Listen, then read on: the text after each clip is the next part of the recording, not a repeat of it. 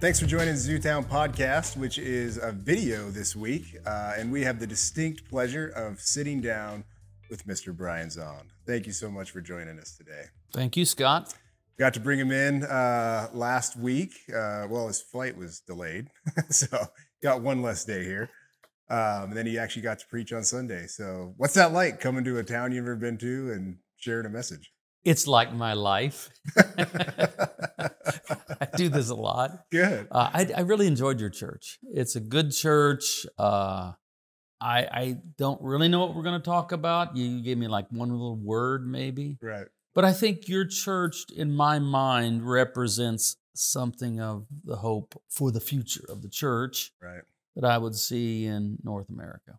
But I really, sincerely had a good time. Good. Preached, sinners in the hands of a loving God. Yeah. So what we did was we actually gave that book out to our congregation and actually sold out the first round and had to order some more. And so that was just a good service, but it was really a culmination of 4 years and 5 years of planting a new culture. And as you know, you did it 20 years ago. So let our audience know, because again, we've been talking about Zootown, about a reformation and all that stuff, but you went through this 20 years ago. So just tell us about that experience, and you and I chatted about it, but just where you were at in ministry and life and what God said. Yeah, well, a little bit of my background. I'm a Jesus freak. That's what I am. There's a song by DC Talk. I know this way predates that. This is way before that. I'm an OG Jesus freak. All okay, right. So I had a dramatic encounter with Jesus Christ in my teen years. And overnight, I went from being the high school Zeppelin freak to the high school Jesus freak, although I still like Zeppelin. Come on. Yeah, all right. At least you didn't like throw Zeppelin out. No, I that. didn't. All right. And by the time I was 17, I was leading a ministry. It's called the Catacombs. It was more or less a music venue, subterranean, underneath kind of a dive bar on 3rd Street. And by 1981, when I was 22, this had turned into our church, Word of Life Church, where I have now been the pastor for coming up on 42 years. Congratulations. So we started, So one church for 42 years. One church. We started more than one congregation, but one church. We started as, good way to put it. A Jesus freak movement church. Stayed small for about 7 years, and then we had enormous growth that to this day I can't really fully account for how it happened, why it happened, but it did happen. It was a wild ride. It was fun. I don't think it was bad. It was exhilarating. Just like almost every Sunday is like record attendance. I would look around on Sunday morning and think, who are these people? Where are they coming from? And that was great. And then we constructed a 2,500-seat sanctuary and moved in April of 1996. And so things are just cruising along. We're doing good by all of the metrics that Americans like to measure success. We had it made in the shade. And that's when, coming into the 21st century, coming into my 40s, around the year 2000, I started to feel discontent. Now, everything around me is great. And there's no problems. Church is growing. Everybody's happy. They love what I'm doing. Got a great team. Everything's great. And here, I'm beginning to feel slightly discontent, perhaps a bit disillusioned. What had been perhaps my original dreams of ministry were all coming true, had come true. But I began to be disillusioned with Christianity American style. I didn't have any kind of crisis of faith regarding Jesus. Jesus continues to this day, and at that time, all through this, I'm just utterly fascinated by Jesus. But I began to sense that Jesus deserved a better Christianity than I knew. And I eventually, over time, just became convinced that the Christianity I knew was too consumerist, too thin, too modern, and too American. And I didn't quite know what to do about it. Because, you don't know what you don't know. But what was spurring you on in that? Like a book? Who knows? Or... No, initially there wasn't any book. It was just a feeling, a sense, something in the air. I'm like Bilbo Baggins saying, I feel thin, stretched, like butter scraped over too much bread. It was just an intuition. So I hadn't read anything. And that was also an issue. I had read everything that anybody would probably read in my charismatic American context. And I was bored with them. And I didn't need to read any more of those books because I already knew what they said. Yeah, they're all saying the same thing. Just tell me the author, the title, and I'll tell you what's in it. And so I didn't know where to go, Scott. I was embarrassingly ignorant of what I would today call the good stuff. And so just like out of instinct, I thought, well, I just need to back up as far as I can. That is, the Christian church is 2,000 years. Let's just rewind the tape as far as I can. I knew the scriptures, I knew the New Testament, but what comes next as far as the church and its writings? Well, you have the church fathers. And so I began to read the church fathers, which I'd never done. I was like vaguely aware that there were these early theologians that they called church fathers. I couldn't have probably named any of them, maybe Augustine. I would have said Augustine. Yeah, me too. And what's funny is when I heard church fathers, just in my context, I thought of Luther. And I'm like, now that I know, those weren't the church fathers. No, that's 1,500 years later. Long. So yeah. So and so I just started reading them. I kind of started with the very earliest ones, like Polycarp and Justin Martyr and people like that, and made my way into Tertullian and Irenaeus and Athanasius. And this was great. Now, I'm reading it without assistance. I'm reading it without having much context. I'm just finding these ancient... I just bought, I don't know how many volumes, like about 24 volumes, maybe it's more than that, 32 volumes, I don't remember, of church fathers. And without being too systematic, just reading them. And what this did was alert me to the truth that there were other ways of thinking about and talking about the Christian faith than I was familiar with. And ways that had a long ancient pedigree. And so, and then to supplement that, I also returned to what had been an earlier interest of mine, and that's philosophy, which very early in my life, in my teens, into my 20s, I loved philosophy. But once, you're finally established within a Word of Faith charismatic, this may come as a surprise to you, but not every Word of Faith pastor reads a lot of philosophy. Surprise, surprise. Yeah. And so I started reading those two things, patristics, philosophy.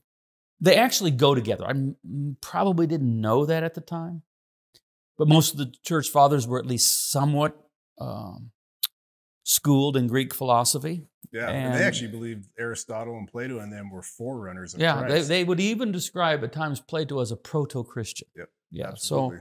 So they were, and the Apostle Paul as well, a great philosopher. He was clearly familiar with Plato and Plotinus, as was John, whoever exactly the author of the fourth gospel and the epistles are, whether it's John Zebedee or another John, whoever, they were familiar with these. So anyway, I did that for about 4 years.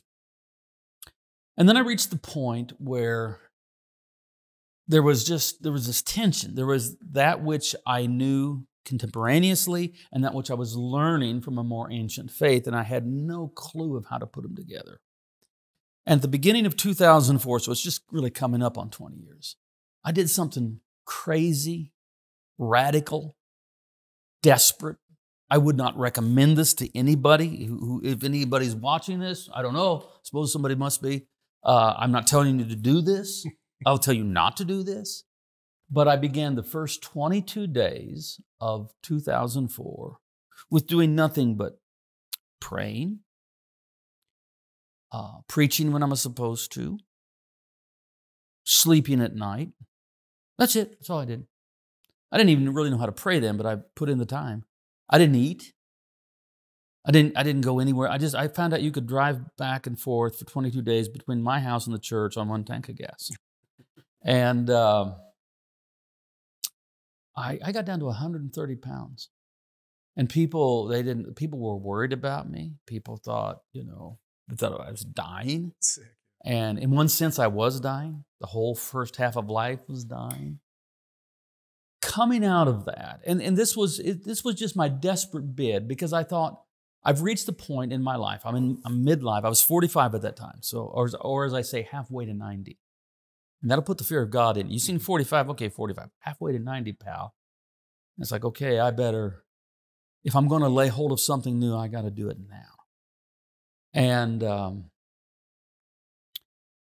shortly after that, I was sensing this. I sensed that I needed to find something more contemporary than the church fathers. I was benefiting, but, there was such a historical and cultural gap between, what Gregory of Nyssa was doing, right, in the Byzantine Empire, and what I'm trying to do in America in the 21st century. I prayed one day. I was in my house and I said, God, show me what to read. Because I sensed that something that I would read would be a gateway. But I just didn't know what it was. I had no idea. I said, God, show me what to read. And I sat back down. I was kind of dejected. I was sitting on a couch. And Perry, my wife, she walks into the room not 5 minutes later. She has no idea what I've prayed. She has no idea. I've just prayed, God, show me what to read. Perry walks in the room, walks up to me and hands me a book. She says, here, I think you should read this. And I was like, well, that was spooky. And so Perry's God. Well, she hears from God. God talks to her. But here's it's stranger than that. Perry had not read this book. Stranger yet. Perry simply found the book in her house, and neither of us brought it home. We, to this day, have no idea how this book ended up in our house. Well, the next day, I was on a plane somewhere to go off and preach, as I so often did. I opened up this book, began to read, and it was like a door was just kicked open in my mind. It's like, you see the police when they go to break down those doors and they have those battering ram things. Right. And all kinds of new, wonderful, beautiful ideas were being poured into my soul. Everybody says, what's the book? The book was The Divine Conspiracy by Dallas Willard. And you know how sometimes just one thing can lead to another? Yeah. And then it was just like, and I would find, I didn't know N.T. Wright, but suddenly I did. Yeah. I didn't know Walter Brueggemann, but suddenly I did. I didn't know Stanley Hauerwas, but suddenly I did. I didn't know David Bentley Hart, but suddenly I did. And I would binge read all the works. And these guys are prolific. Yeah, that's and so I was reading, maybe 6 hours a night, and never seeing it as work, never feeling that it was drudgery. It was like I'd struck gold and couldn't pull it out of the ground fast enough. It was like, where have you been all of my life? And so this was happening at an astounding rate. And of course, you find the theology that in one sense you've looked for all your life. And you're a preacher. It's going to change you. Right. And so my preaching changed. I would say it became much more substantive. It became much more theologically informed. To make it very simple, it became much better, right, in my opinion. Not everyone shared my opinion. And there were certain things I was beginning to critique. We can talk about those if you like. But the one that stood out, there were numerous ones that I think the church mostly could have handled and said, okay, all right, we'll come with you. It's when I began to critique America as not a kind of biblical Israel, but a kind of biblical Babylon. Yeah. And I began to call people away from any form of Christian nationalism. That's when we were then able to lose close to 1,500 people. And this was 2000, let's say, 4, 5, 6, 7, 8, that period of time. And it was very painful. It was, in the words of Dickens, though, the best of times and the worst of times. It was the best of times because Perry and I were finding what we'd really been looking for all of our life, and we were never more excited to be Christians than in that period. It was so thrilling, and yet then to be misunderstood and maligned. And nobody was, now lots of people are speaking out against it. Yeah, this was the height of the Iraq way War. Ahead of all of that. Yeah. And So, I'm in town, about the same size as Missoula. We're like 80,000 people. It's about the same size. So I know what that feels like. And if you lose 1,500 people in a town that size, what does it mean? It means you see them everywhere you go. You go to the grocery store, they're there. If you do it right, you can see them in all 10 aisles. And that was a painful time. I know, we've been talking about this. Yeah. Perry's here with us on this trip, and we've talked about that. Now, I know but those that are... Yeah. Well, our audience... Those that are eavesdropping upon our conversation, I do want them to know, just so you know, Perry and I are healthy and happy and well. It was a long journey, but we're there. I don't need sympathy. I'm okay. Yeah. We're doing good. Well, this is so important for our church because we went through it and I went through it. So that's why our stories are so similar. It's whenever I disagree with you, I always do it with tongue in cheek because I'm kind of like, our stories are so similar. Right. I'm probably going to agree with him at some point. So yeah. I understand exactly. And our church needs to hear this because the ones who did stay and the ones who've come, they need to know what happened. So this is important. So yeah. Yeah. So that's... How did you, can I start to interrupt you, but how did you lay that out to the church? Like when you were like, you know what, this mix of nationalism in America is a bad thing. Well, I mean, I did it. I didn't do it all at once. What I did do at once was, I remember in August of 2004, preaching a sermon called Consumer Christianity, which I was critiquing. And I said, I'm packing my bags from the charismatic church and moving on. When I say packing my bags, that also means taking the good stuff. It's not rejecting it all, right. But where the charismatic church in America had now positioned itself, I wasn't going to stay there, and I'm going to move on. And I did it with enough rhetorical skill that they applauded. Yes, we're moving on. They applauded until I actually did it. Yeah. And then I said, whoa, hold on. Wait, what are you putting in the bag? Yeah. What are you leaving? So there were numerous theological emphases that shifted, that were healthy and good, and I think it caused people maybe to cock their head a little bit for just a few weeks, and then, okay, yeah, see what we're doing. Most of it was palatable. It was critiquing America as an empire that really had nothing to do. It wasn't part of God's redemptive agenda on the earth. God didn't raise up America. God raised up Jesus from the dead. Right. That kind of talk. Because you have the phenomenon in America, and it's not a new phenomenon. It's happened, over the last 17 centuries, where the national agenda gets all mixed up with Christian language, vocabulary, symbol. And so it becomes what we call technically civil religion. And the problem with civil religion, Christian civil religion, is ultimately, and it's hard for people to see this, the true object of worship is the state itself. Or the state itself is viewed as the primary vehicle by which God is going to achieve God's purposes. And so when I speak of America as an empire, I want to, because people hear that and they, what do you mean by that? Is that just an empty pejorative? You think of Star Wars. Right, right. See, here's what I say. Empires are rich, powerful nations who believe they have a divine right to rule other nations and a manifest destiny to shape history according to their agenda. Now, in Scripture, God seems to delight in nations, in their diversity, their ethnicity, all of that sort of thing, their various cultures. This seems to be part of God's plan, and it seems to be pleasing to God. But when a nation morphs into an empire, rich, powerful nation, believes it has a divine right to rule other nations, manifest destiny to shape history according to their agenda, that's when it becomes deeply problematic. Because what empires claim for themselves is what God has promised to His Son. It's Jesus who has a divine right to rule nations, manifest destiny, shape history. And so the Bible it actually maintains a fairly prominent critique of empire. You see it in Genesis, you see it especially in Exodus, it pops up various places through the prophets. You see it somewhat in the Gospels, and it's really pronounced in the final book of the Bible, the book of Revelation. And so it was that kind of, because either you see the kingdom of God or you don't. And if you don't see the kingdom of God, then what you tend to see is your own nation, and you have this mythological concept that God is working his purposes through your nation. Right. So I could go on and on and on, but the book that I address that the most clearly, and somewhat in my book, Postcards from, it shows up in all my books, but most pronounced in Postcards from Babylon and A Farewell to Mars. Yeah. So, so we went through that, And in some ways, though.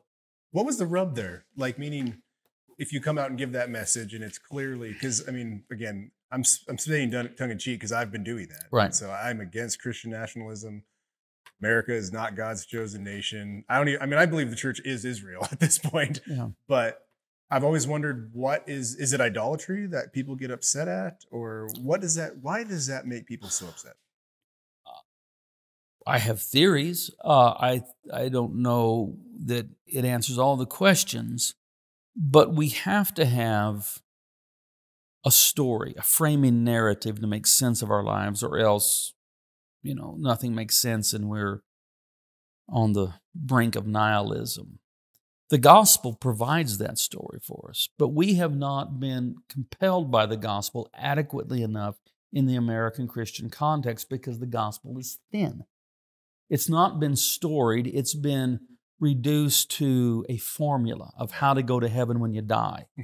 And so the story that most American Christians have is not just the story of Jesus and the apostles, Peter and Paul and the evangelists, Matthew, Mark, Luke, and John. It's that along with George Washington and Abraham Lincoln and Thomas Jefferson, and it's all mixed up together. And that, as I've already alluded to, that America has a special place, not only in the earth, right, but in actually God's whole salvation agenda. Well, you hear it from nationalists that we are the last line of defense. Right. Not Jesus, not God, that America is the last line of defense for the freedom of the world. Okay, so and you've traveled the world. So here's the thing about America. America is a behemoth. It's huge. It's so big. I don't just mean it's continental sized and has, the third most populous country, aren't we? India, China, maybe fourth, I think Indonesia, United States, fourth. I don't just mean it that way. I just mean culturally. So when you say America, you are talking about four things, not one thing.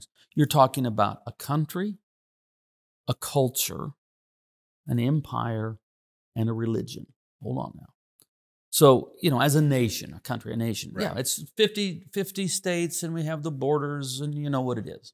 And then as a culture, as you two sang, outside it's America. Outside it's America.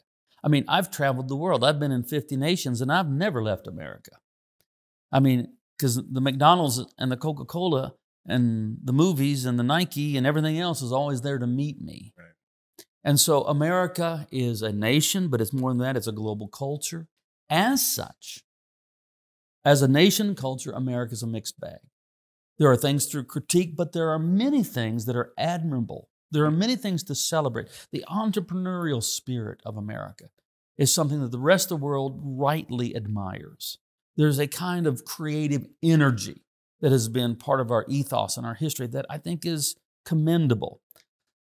Then when we talk about as an empire, I've alluded to that, I've defined what I mean by that, then that becomes a challenge to the lordship of Jesus.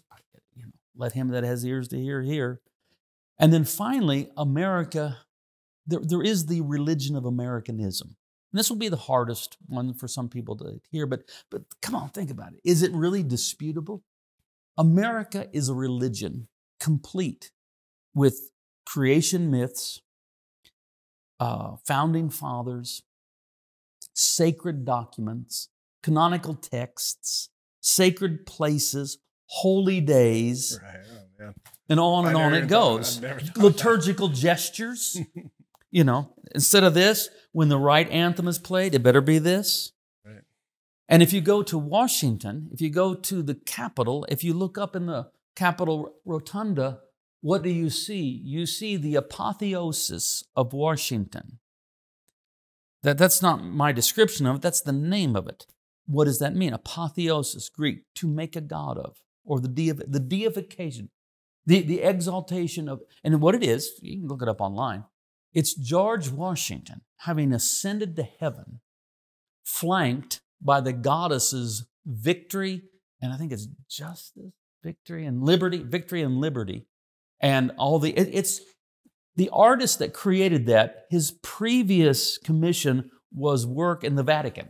And he came from the Vatican painting portraits of Christ seated in the heavens, now painting in the United States, in the Capitol, George Washington seated in the heavens. That's religion, my friend. That's religion. And so somebody just clicked off YouTube, and so that it was that kind of thing. Not that I didn't like drum on about this endlessly, I don't think. But that can be a very sensitive point with people. Right. And if they're not willing to be all in and pledging all of their allegiance to Christ, then this creates a cognitive dissonance that, and let's face it, you may find this shocking, Scott, but Word of Life Church is not the only church in St. Joseph, Missouri. There are others. What? Yes, there are. Especially after they had to go somewhere. Well, that's my point. I mean, once you make it, that challenging, it's easier to go somewhere else. And I also want to say this. I really, though it broke my heart, though it was painful, though it saddened me, I don't blame those people. I wish they could have stayed with us. I think it would have been good for them. Yeah, work through the fear. But I understand. And so... Did any of them ever come back? Yes. Some did. Not a lot, but some did. But I think more what's happened, because it's been 20 years, or 15 years, depending where you want to date it. But I think a lot of people saw me going off the rails. And they thought, within another 6 months to 2 years, Brian will just be, I don't know, a Democrat and an atheist. Yeah. Or something like that. And now it's been 20 years and they go, well, I don't know. He still talks about Jesus an awful lot. Right. And so when I do encounter these people, which of course I do all the time in St. Joseph, there's no anxiety. I don't ever sense any side, either any animosity. There's a bit of nostalgia, and they almost always, if not literally always, are glad to see me, speak kind. Good. And so I think that's all kind of been healed. Although I say that, and I think that's true, but the rise of Christian nationalism now is so severe that it may add some other tensions, but I don't know. Yeah, and it kind of, we're hitting the precipice of it. And again, I hope so. Yeah, me too. Anyone listening to this has known I've preached against it too. And I want to get into the state of the church, but I think this would be good to touch on, because you and I we just had a conversation about Trump, a couple of them. And, did we? I actually learned a lot. We're very similar in this, because the same way that as soon as you say stuff like that, you're instantly labeled a liberal or a Democrat, right? That happens to me all the time. So like, oh, so you're a woke liberal. And I'm just like, so you were very vocal against Trump, not against Trump, but against people following Trump in that way. And I think this is a great opportunity, because I understand what you're saying now. I really do get what you're saying. It's not an attack on the individual Christian who is like, what do? I gotta vote for somebody. But just your heart behind it means what I'm concerned about is the import of religious mentality into the realm of politics. If you just say, you know what, I'm on the elephant team, I like the elephants, or I'm on the donkey team, I like the donkeys, I'm fine with that. I really don't care. Yeah. I myself, I'm not picking teams. I just don't. But if you just keep it in the realm of the purely political, I like Republican, I like elephant politics, I like donkey, I like Democrat politics. Cool, whatever. It's when you start saying, God has raised up this elephant, or God has anointed this donkey. And I'm saying, you know what? It's the Lamb, my friend. Right. It's the Lamb. It's the Lamb alone. So if you want to have a certain, I think for Christians it's wise maybe to temper any kind of political passion. That's my opinion. But if you are going to have passion politically, keep it political and resist the temptation to say, and God is on my side on this, and God is doing this, and God is that. Who God has raised up is Jesus Christ from the dead, and Jesus is Lord. And let's be a little bit more theological here. Karl Barth, I'm going to say something, then I'm going to have to unpack it. Karl Barth had this saying, God cannot serve, God can only rule.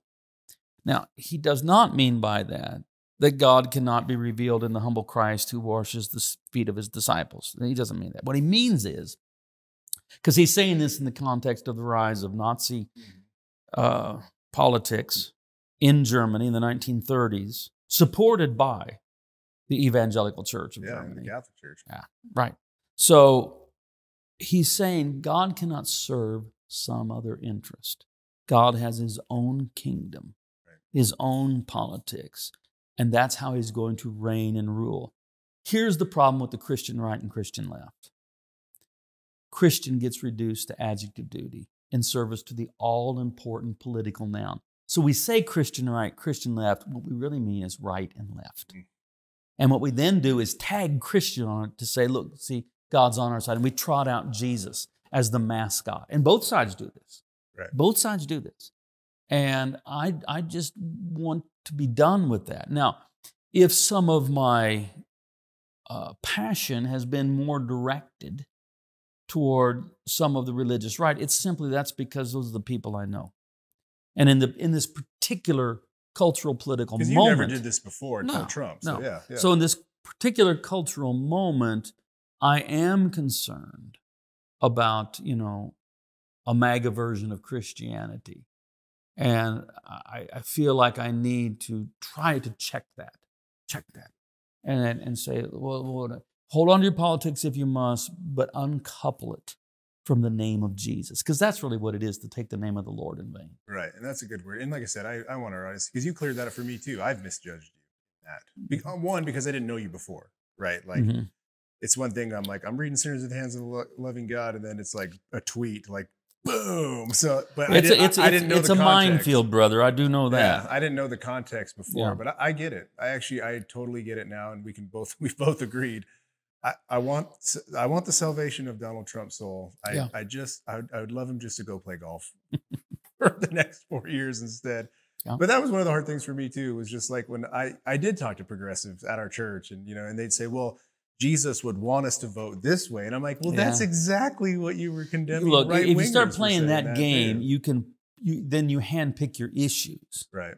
You say, with this issue, and I'm not even going to give an example because I'm just not going to go down that path. Yeah. But in this issue, you got to vote like a Republican. This issue, you got to vote like a Democrat. I think the whole thing is a trap once we start going into that world. Having said that, I want to be careful here. Political theology is, for me, the most difficult, and I do plenty of it. Because there's always this balance of, on the one hand, I want to say, stay transcendent, because Christianity without transcendence degenerates into politics. We don't need that. On the other hand, politics in its purest form is the pursuit of the common good. And I don't want to just say, I don't care what happens. Right. Because let's be honest. Here I am, a 64-year-old, relatively affluent white male. Well, the whole system is rigged in my favor. So if I say, I'm too pure to even touch anything political, I got to be careful that isn't saying to other people, well, too bad, you're not in my lucky position.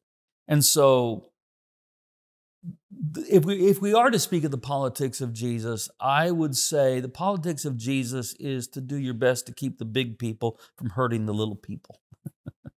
and to give some sort of prioritization to the little people, whatever we mean by little people, the people that don't have as much influence, position, power, privilege, all of that sort of thing. They need to be considered and cared for. Amen. And that's where you wrote Postcards from Babylon. Yeah. Describing that break from Christian nationalism, right, and politics. But you also wrote Water to Wine. Yes. And that's literally the only one I haven't read. So I got to be honest with the audience. That's the strangest thing, Scott, because that's the one that you will relate to the most. I know. Well, I promise you. I'm not trying to sell books here, folks. I'm just telling Scott that I just wanted to be honest. Yeah. You're going to love this book. Great. You're going to love it. Well, you're going to say, well, I could have written this book. 20 years later. But then, you did write a book called Sinners in the Hands of a Loving God. Yes. And that's why we brought you to Missoula. And we hope to bring you back again because this is kind of a hinge moment. By the way, let me just say, other than a few forays on vacation, this is the first time I've spent any real time in Montana. And I like Montana. What'd you think of Glacier National Park? Look. And this is a mountain climber. This is a mountain climber. I love the national parks. And I've been in a lot of them. And people have told me about Glacier, and I had high expectations. It totally exceeded those expectations. It kind of blew my mind. Awesome. I'm not saying that to flatter you. It's not your park. Yeah, I didn't make it. You just live here. Yeah. But man, now, Perry and I already bought a trail map, and we're already talking about when can we come back? And you always got a place to stay. Yeah, we loved it. This will be nice. We can get back to sinners in a second here, but this is a nice bridge between politics and theology. Some people have described the national parks as America's best idea. Well, it's certainly up there.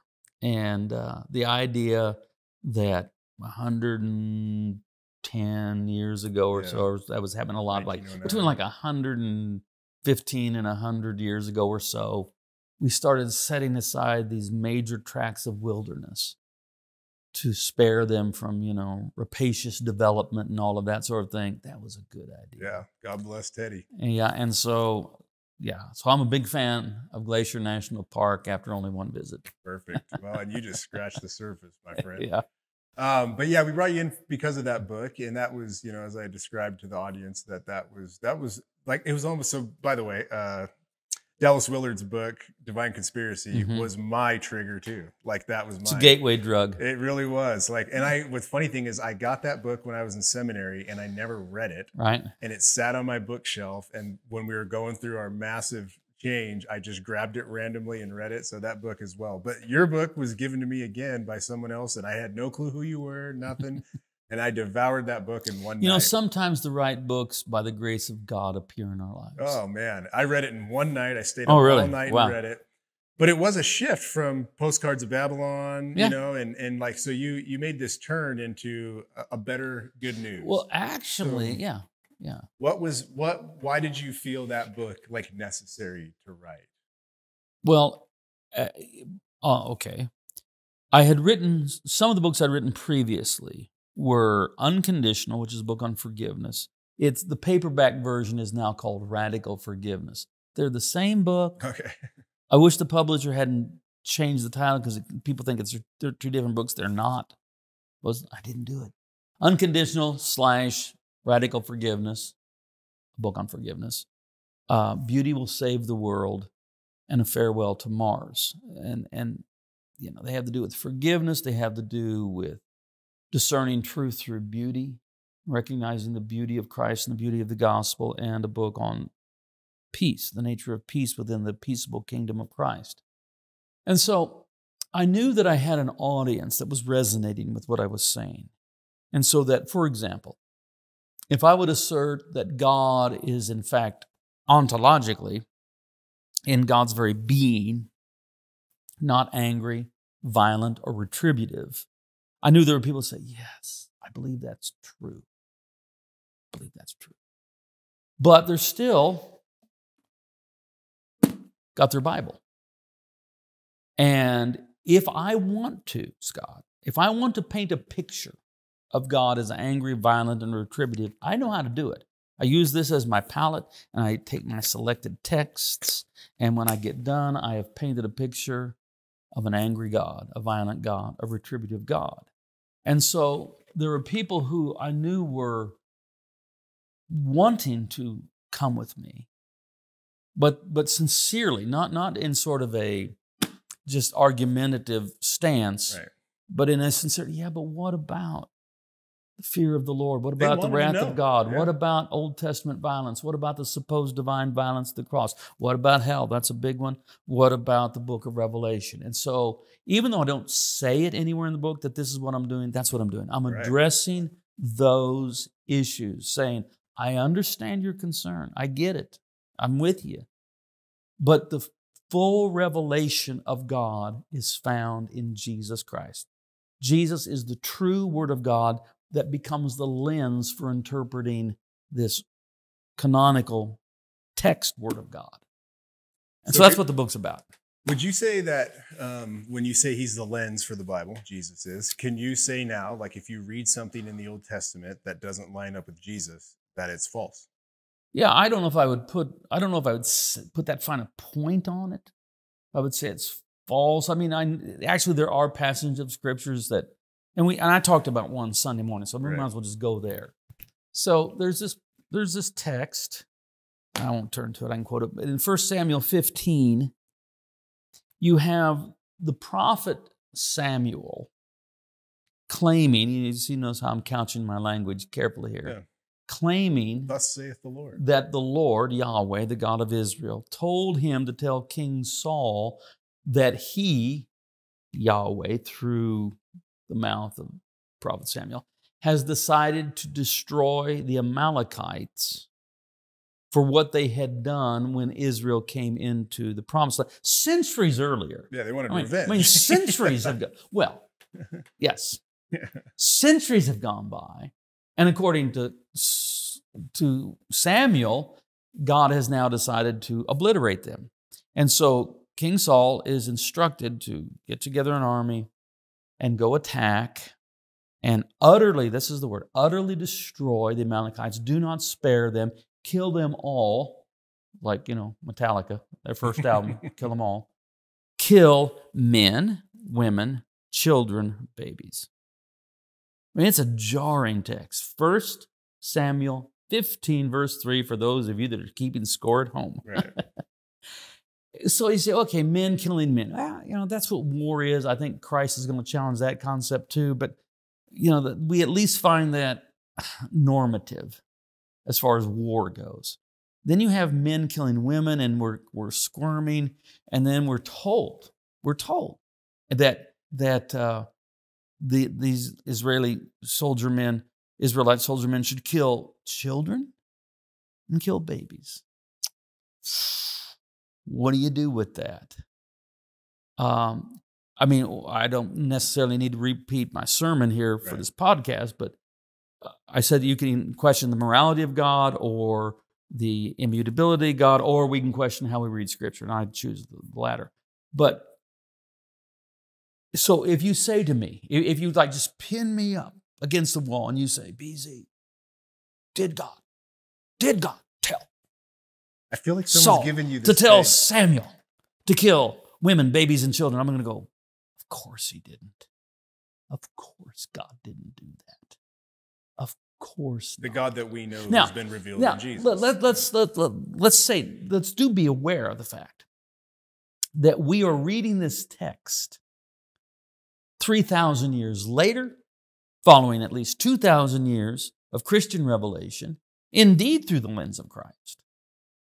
That one group of people in the late Bronze Age would attack another group of people claiming their God told them to go kill them all. Well, that was pretty standard operating procedures. That was Sunday's news. That's the way things were. But if we're going to say, yes, and I believe that that's who God is, well, that's why John, at the end of his poetic prologue, entrance to the gospel, introduction to his gospel, the last verse, verse 18 of chapter 1, he says, no one has ever seen God. The only begotten Son who's near God, he has made him known. And so when John, the apostle, mind you, this is not, John, some liberal theologian at Berkeley. Right. This is John the apostle says, no one's ever seen God. That includes prophet Samuel. He's saying, yeah, okay, there were glimpses, there were hints, there were things they were picking up, but they weren't always getting it right. If you're talking about having seen God in perfection, no one has ever seen God. It's the only begotten Son who's near the Father's heart, who's made him known. And so if you can't legitimately conceive of Jesus telling, well, it shows up. This actually happened. We don't have to just imagine it. So Jesus and his disciples are on their way to Jerusalem. They're going through Samaria. They're wayfaring strangers. They're traveling. They've got to find lodging. And they come to a Samaritan village and they're refused hospitality because of the cultural, religious tension between the Jews and the Samaritans. And James and John, who Jesus aptly nicknames the sons of thunder, says, Lord, shall we call down fire from heaven and consume them? Lord, can we authorize a divine drone strike upon this village? And because we know you've done it before. And they had this, as Elijah did. Elijah. And they're actually referring to when the king of Israel sent an arresting party out to apprehend Elijah. I don't want to keep repeating the whole story, but it's in 2 Kings 1. If I'm a man of God, let fire come down from heaven and consume you and your 50. It happens once, it happens twice. The third time the guy begs for mercy, and okay. So they can say it's in the Bible. Elijah called down fire from heaven and killed a bunch of people. Can we do that? And Jesus says, what's wrong with you, you knuckleheads? That's the literal Greek. No, the message. He says, you do not know what kind of spirit you're of. God did not send the Son of Man to destroy lives, but to save them. All right? So if you can't imagine Jesus saying, disciples, I want you to go into that Samaritan village and kill them all, men, women, children, babies. It is Jesus who is the perfect revelation of who God is and always has been. So we learn to read those Old Testament passages in the light of Christ, and there's a name for that. It's called Christianity. That's what Christians do. I've often used that when I know they're pro-life, right? Right. And I'm always like, good for you, right? I'm like, good for you. And I said, so what about now? Do you think it's okay if a Muslim woman has an abortion? And they're always like, well, no. And I'm like, because, they're different right. cultures. And I say, but when God said, go kill men, women, children, and babies, when right. God does it, that's fine. And they're usually stumped, but then it always comes down to like, well, when God does it, yes, it is fine because perfect. And I'm always just kind of like, none of this makes sense to me. Right. It's either right or wrong. It actually right? doesn't make sense. It's either right or wrong, So would you say that because we're talking about the character of God. Yeah. Would you say that that's what you were trying to reveal is the character of God? And like why it's important? Why is it important to know which character of God is true? Yeah, because we've arrived at a point where there is in general in the minds of many Christians a profound difference between the nature of the Father and the nature of the Son, the character of the Father, the character of the Son, the disposition of the Father, the disposition of the Son. And then what we end up with is Jesus saving us from God. That God has this component to him that is harsh, demanding, and implacable that Jesus was able to soothe and satisfy, and that's how we got in. And that may be somewhat of a characterization or a caricature, but it's not that far from really what's being preached. And of course, this is, to put it gently, terrible theology. Yeah, it's penal substitution. It's terrible theology because there's so many things wrong with it. You do violence to the Trinity. You are pitting the Father and the Son against one another. Yeah. You are imagining Jesus, the Son, acting as an agent of change upon the Father, who in fact is immutable and doesn't change. And so what is being changed is not God's mind toward us, but our mind toward God. So in John's gospel, it's so clear. Jesus repeatedly says, if you've seen me, you've seen the Father. I want to do what the Father does. I want to say what the Father says. The Father and I are one. And so Jesus is not an alternative to the Father or changing the Father. Jesus is revealing the Father, for they are one. So what that leaves us with is, okay, in the long journey of revelation of the covenant people, the seed of Abraham, they have a long journey to make. And they begin where they have to begin. They begin as a Bronze Age people in a polytheistic world of violent gods and goddesses. We probably would have thought the same Well, thing. of course we would have. And they're on a journey. So that the Old Testament is the divine inspired telling of Israel's story of coming to know the living God. See, here's the thing, Scott. People imagine that the Old Testament is univocal. It's not. I mean, there are various opinions given. So you're seeing this journey of these people. So, for example, if you ask the Old Testament, hey, Old Testament, well, let's do it this way. Let's gather some of the representatives of the Old Testament. Let's have some prophets, some psalmists, some priests, some Levites, let's get them all here in the room. And we say, well, we got a question for you. Does God, the living God, the true and living God, require ritual blood sacrifice? Scott and I are going to get a cup of coffee. We'll be back in about 15 minutes. You can give us your answer. We come back 15 minutes later, and the room's in a fist fight because they don't agree. Because I can take you to Leviticus, and I can show you where it says that these particular sacrifices are required day by day for the forgiveness of sins. But then you get to Psalm 40, which, we might be talking 1,000 years have gone by, and the psalmist says, burnt offering and sin offering you have not required. You have opened my ears. Right. And then you get to Hosea, who very boldly, in the name of the Lord, says, I desire mercy and not sacrifice. And by the way, Jesus quotes that twice. Yep.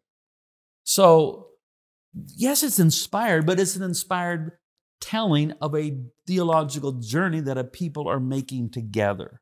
And so, in one sense, the Bible doesn't stand above the story it tells, but it is also part of the story. It itself is on the journey toward the true, perfect revelation of God, who is Jesus Christ. And so what the Bible needs to do perfectly, it does perfectly. And what it needs to do perfectly is point us to the one who is the way, the truth, and the life, and that's Jesus. Yeah, you said something, I think you tweeted it at one point, but this was like a hinge moment for me when you said, the Bible submits to Christ. Yeah. See, we've always had it like the Holy Trinity, Father, Son, and Holy Bible. But if Christ is the perfect word, the Bible submits to Christ too. Right. Yeah, and so one of the real problems in evangelical Christianity in general, in fundamentalist Christianity in particular, is this conflation of the Bible and Jesus as some sort of single you see entity. It online all the time. You're like, how do you? And it's just not true. God's not a book. N.T. Wright says that at the end of Matthew, Jesus says to his disciples, "All authority in heaven and on earth is given unto me." And he doesn't say, and this is N.T. Wright, he didn't say, "All authority in heaven and earth is given unto a book you chaps are going to write." You can hear N.T. Wright say that. Yeah. A book you chaps are going to write. So, and then within your book, and this is a good one for us to touch on, it's really the picture of judgment, but you had a whole section on hell. Right. And you use the word apokatastasis. Yeah. You shy away from universalism. I don't mind using that term too much because, one, I think 20 years ago, I understand how hard that word would have hit. Now it still hits hard, but people kind of know what it is actually in a little bit. But I'm afraid they too often go to a pop, cheap universalism where there's no accountability, no judgment. Yeah. So, I mean, that's me. So I use the word apokatastasis just because people don't know what it is. Yeah. And then they go, what? What do you mean? And then I can say, well, let me explain it to you. And it is, as you know, it's a biblical word. It's in Acts 3:21. It's, at least in the NRSV, it's translated as universal restoration. Other translations, the restoration of all things. The concept is this Julian of Norwich idea that all shall be well, and all shall be well, and all manner of things shall be well. That's the hope that I hold to. The Apostle Paul says it like this in 1 Corinthians 15:28, that in the end, God will be all in all. Theopos and pas, God all in all. So if we arrive at some point in our history where within the cosmos, God is all in all, well, that's That's the hope. Right. I do want to ask people, would you be happy? Yeah. Are you okay with it? Are you okay? Yeah. That God is all in all? That is, that all things are reconciled unto God and all things are in harmony with God and with everything else? If everything is put right, including all the people who have ever lived, can you entertain that notion and be happy about it? Or do you say, no, I really want some people to suffer consciously forever? If you say that, I say, well, you probably still have some suffering that lies ahead for you until you can come to the place where you can be willing to hope for mercy for all. Right. And that's what I think that too, is like, if God, whatever hell is, it's not absence of God. Right. Because he's all in all and he's everything and he's everywhere. And it's well, all summed up. Christ descended into Sheol, death, Hades, hell, lower parts of the earth, and then ascended into the heavens that he might fill all things everywhere with himself. So that now, for a human being to experience death is not to encounter death, but to encounter Christ. I mean, anecdotally, we always have these near-death stories. Almost always, what are they journeying toward? A light. Yes. Well, I'm going to suggest that this light has a face, and it's the glory of God in the face of Christ. So my Christian faith informs me that when any human being dies, what they encounter is not death, but Christ. Christ both as judge and as Savior. Well, I want to finish this last part of this podcast because you wrote another book called When Everything's on Fire. And it's a response to people not just leaving the faith, but questioning their faith. And really, we call it deconstruction. Yeah. I don't use that term anymore. I call it like rebuild, really. Because I view deconstruct. I view my own deconstruction as like, I took some boards down off my house. The foundation stayed the same. And I put some new boards up with some fresh paint. But you've been a leading voice in all this because you saw it coming. Like, you saw this mass exodus coming.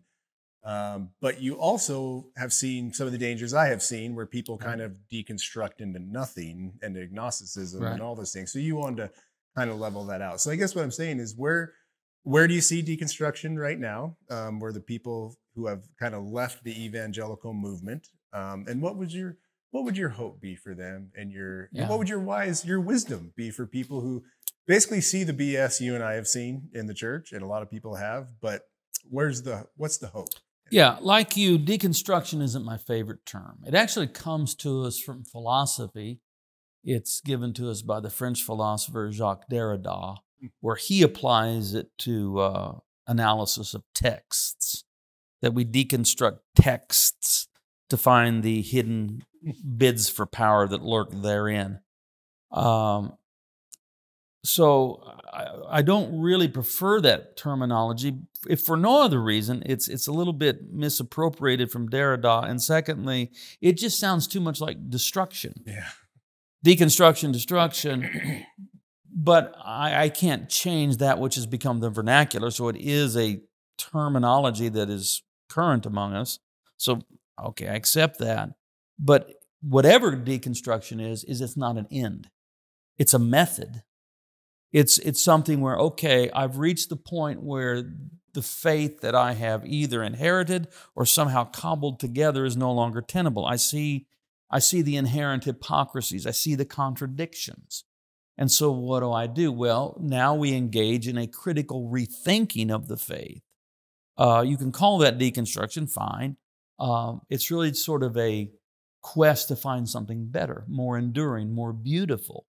So in my own, the metaphor I reached for was water to wine.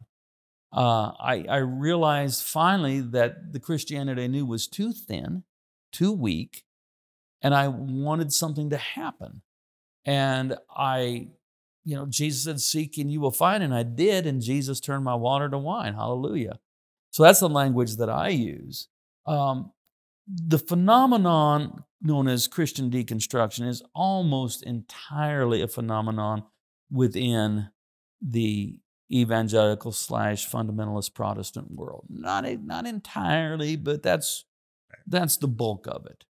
And what I would urge people to understand is that fundamentalist evangelicalism does not represent the whole of Christianity. And so before you say, I'm done and pitch it all, maybe take a moment and explore the wider, more historical Christian faith. Look into the Anglican world.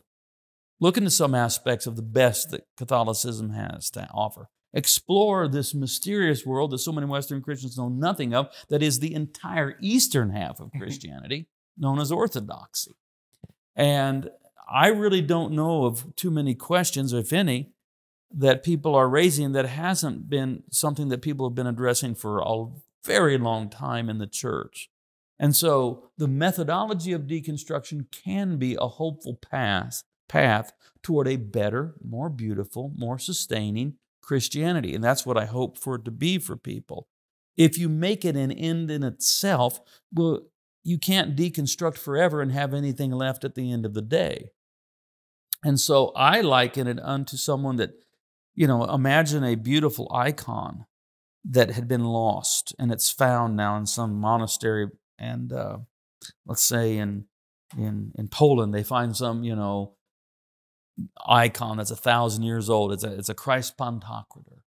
But it's over the centuries, it's been covered with a patina of dirt and grime and incense smoke, and you can hardly see the image of Christ, but you know it's there. And so what are you going to do? You're going to recover it. And when they bring in the restoration artist to work on this icon, in her toolkit, there will not be dynamite. Just make it better. There'll be mild solvents and brushes and whatever else. And so I would urge people, look, Christian faith is a precious thing. Don't just attack it with a sledgehammer and a stick of dynamite. Deal gently with it. Get some counsel from maybe those outside that which has been your experience, and see if you can't recover the beautiful face of Christ shining through that is able to fascinate you for the rest of your life and into eternity. Good word.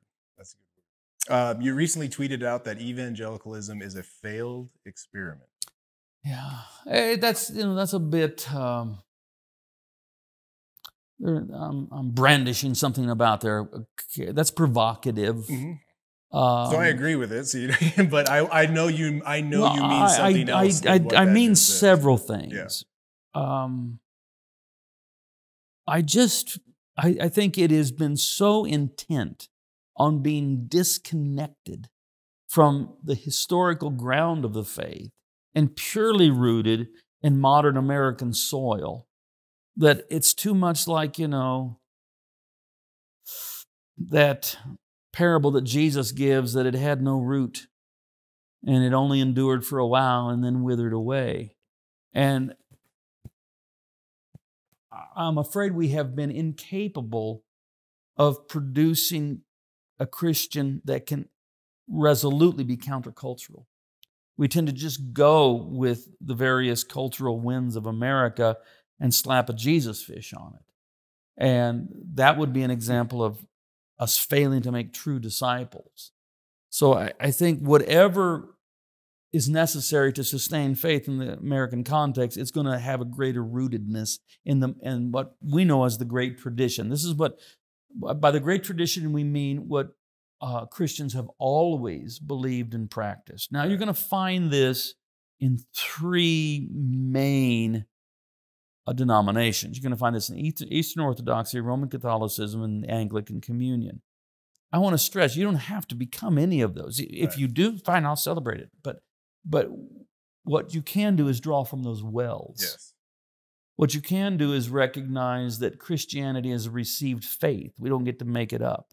Christianity is not, 150 years old like American evangelicalism. Christianity is not 500 years old like Protestantism. All of which made important contributions, by the way. I'm not just dismissing them. Christianity is 2,000 years old, and we need to have a greater respect for the more ancient faith in a contemporary context. And that's what we've been doing. And I remember when I first had that thought, though, that Christianity in America has become a failed experiment. And I'll just tell you what it was. I'll tell you what prompted it. There was a survey, like a Gallup survey. So it's, relatively scientifically done. And they were surveying different religious groups in America. Various variations of Christian, Catholic, mainline Protestant, etc., Jewish, atheists, because that is a religious category. And the question was, and this is actually, at the height of the Gulf War, so this is not new. This goes back quite a ways. Should the United States torture suspected terrorists? And the only group that was over 50% yes was evangelical. Now, this is despite the way, first of all, torture is actually illegal in the United States. I mean, the United States government says you can't do that. And then, even more so, what are the ethics of Christ? Well, how does Christ inform us on treating our enemies? And yet you have not the atheists, not the mainline Protestants, not the Catholics, only the evangelicals had a majority of people saying, yeah, we suspect, we're not sure, but we suspect they're terrorists. Yeah, we should torture them. I thought, okay, somewhere this experiment has failed. Yeah. Yeah. So what's your hope for it? Like, where do you see the church in 20 years? When you are 81 years old. Lord have mercy. And I'll be 84 in 20 years. But I don't know. As Niles Bohr said, prediction is very difficult, especially concerning the future.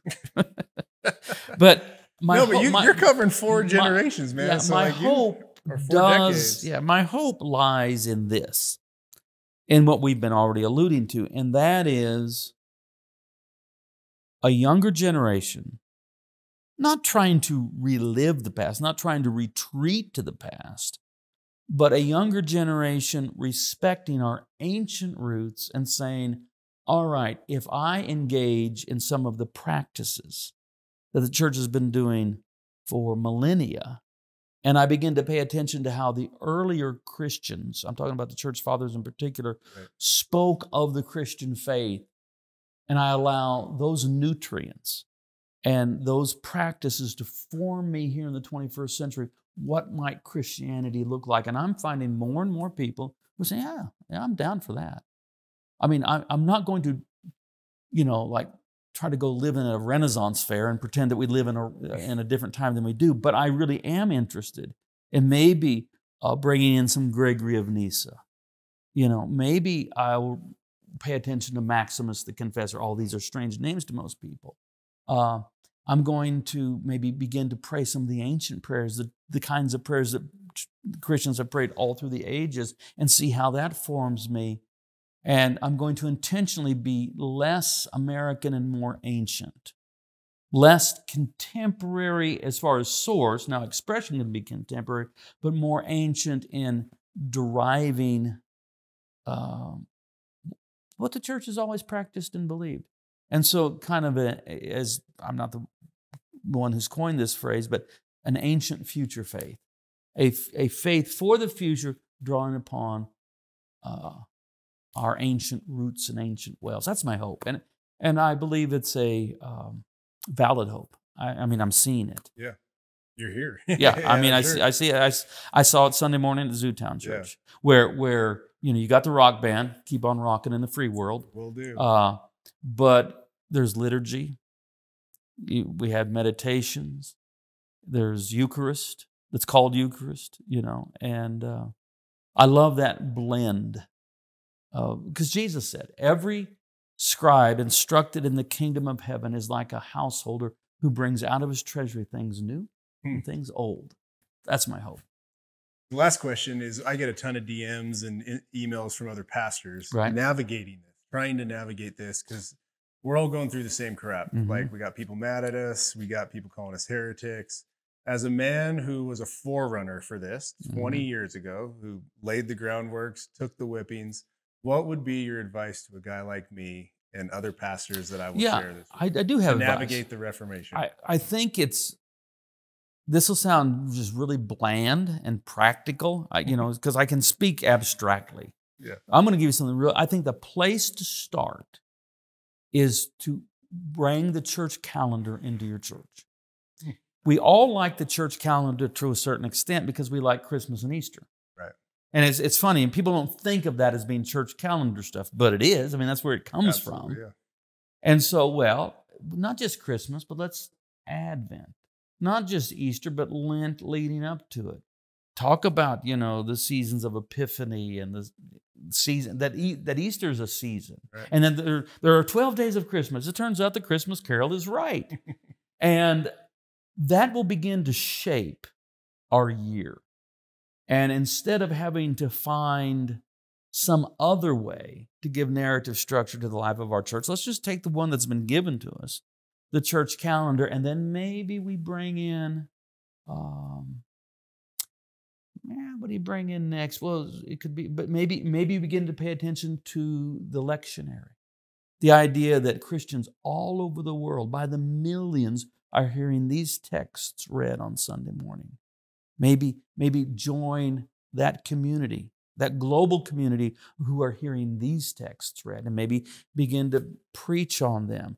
I am a great proponent that every Sunday should be a gathering around the table, which means whatever you want to call it, Eucharist, Lord's Supper, communion is offered Sunday by Sunday, because that's the high point. Right. I mean, I think the hope for the future is that our churches become, I don't know, I would call it perhaps a subculture of sacramental practice. If we can begin to understand that at its heart, Christianity is not an abstract faith, but it's a sacramental faith. And this will sound strange to people, but it's true. To practice Christianity properly, you need not just abstract ideas and concepts about salvation and heaven and whatever else. You need water. You need bread. You need wine. You need oil. And we are at our heart not an abstract, ethereal faith, but a sacramental faith. So begin to maybe start with the church calendar. That's the simplest way. And then begin to explore some of these other things and and you don't have to get rid of your rock band. You don't have to get all got up in vestments, because I think those are more peripheral. I don't know that those are essential, but I do think, baptism and communion are essential. And I think I don't know that it's essential, but incorporating the church calendar as a way of structuring your church life will bear great dividends, because it makes us a community that is other.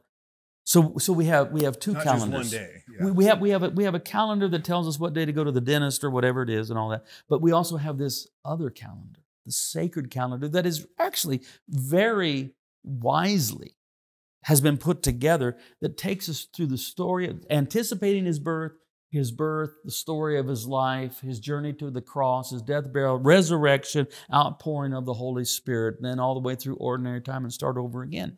So we have this beautiful calendar that enables us to tell the story of Jesus through the entire year. I think that's a good place to start. Well, thank you, Brian, for this podcast, but mostly thanks for having the courage to do what you did 20 years ago. Seriously. Like, you probably never even envisioned you'd be sitting in Montana talking to someone who's gone through the same stuff. But like your story and your church's story and Perry's story, the vulnerability, the honesty of it has really helped me, and it's helping others, because there's a lot of people going through a lot of loss of relationships, a lot of words thrown at us, but you went through it and you stuck with the same church for 42 years. Yeah. So God bless you, man. Seriously, thank you for going through that. Thank you, Scott. Lord bless you.